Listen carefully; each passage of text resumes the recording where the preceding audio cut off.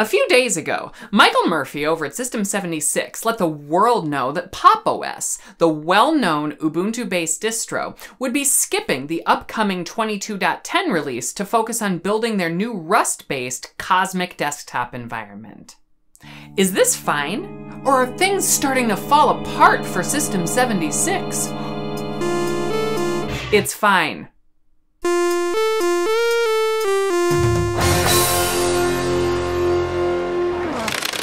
Greetings and welcome to another exciting episode of Veronica Explains.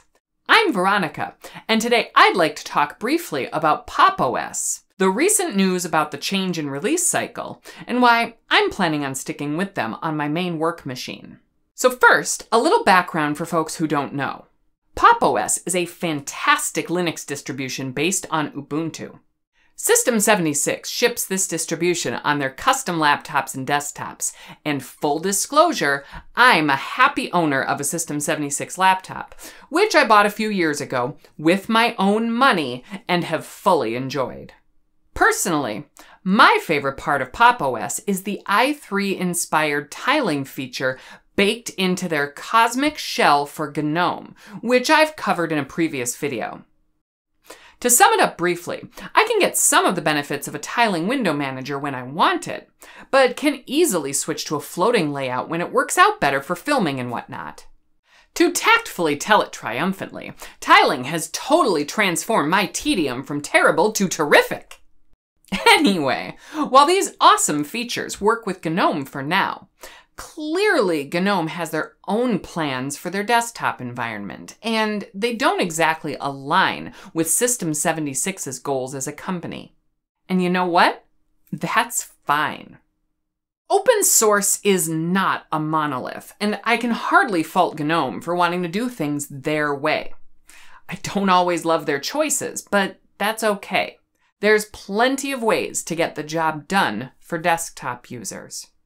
And yes, I am aware of the fact that I pronounce it GNOME. More on that later. So what changed with Pop! OS, and why are some corners of the internet nervous? Well, to understand what's going on, we first need to talk about Ubuntu.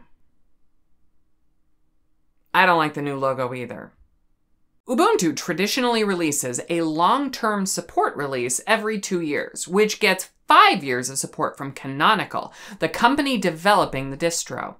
In between those long-term support, or LTS releases, every 6 months, Ubuntu puts out another release which brings in newer packages and software, and can be thought of as a sort of preview of things that will be in the next LTS version.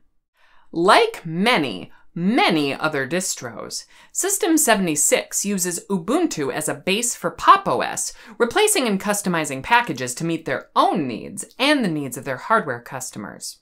Building on Ubuntu to deliver a distro that I've really come to rely on.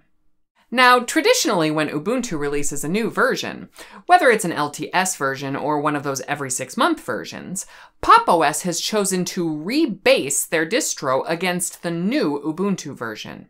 This certainly takes time and energy to build, test, release, and host.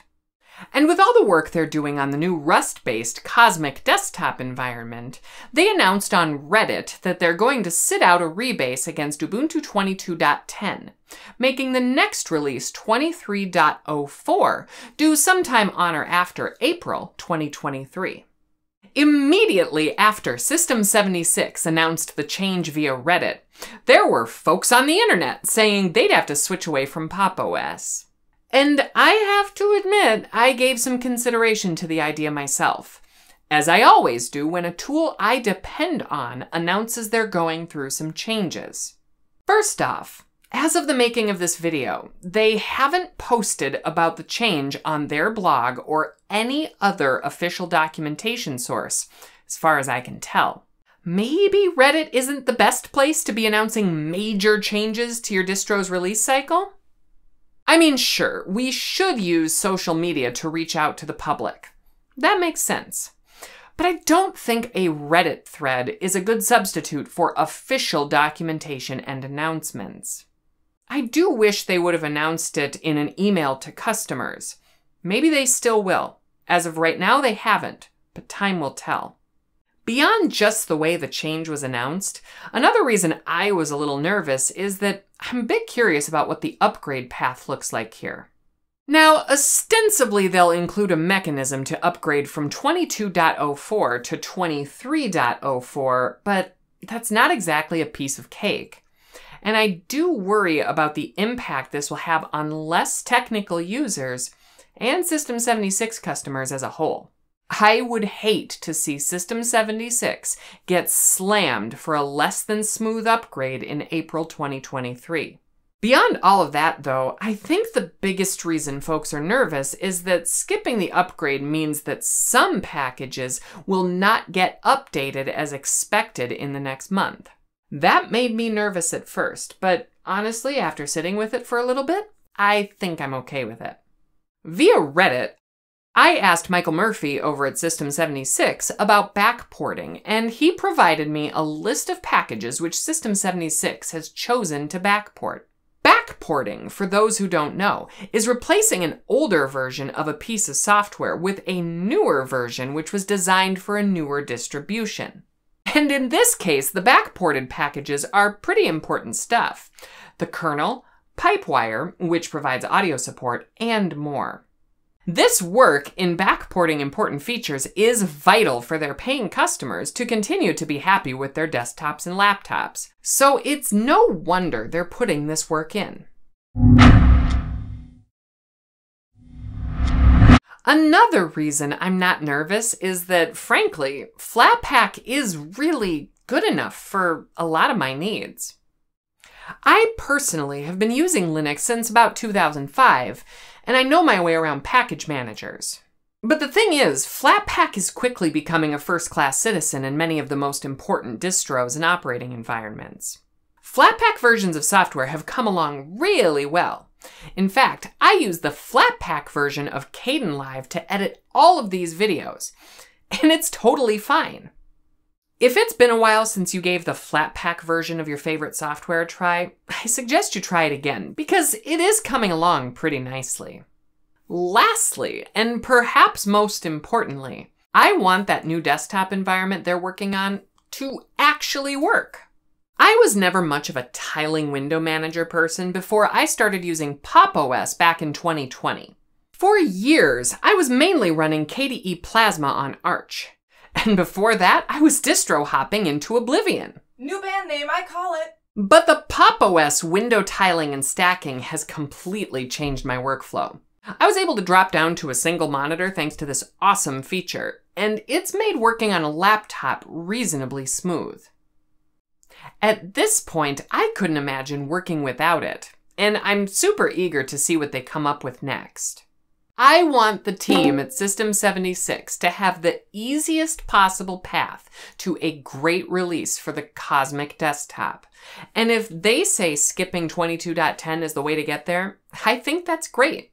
I can wait a little bit for some updates. Now, I'm not accusing all folks on the internet of being reactionary when they say they want to switch. They aren't necessarily spreading FUD when they say they need certain package updates that were expected in the 22.10 release.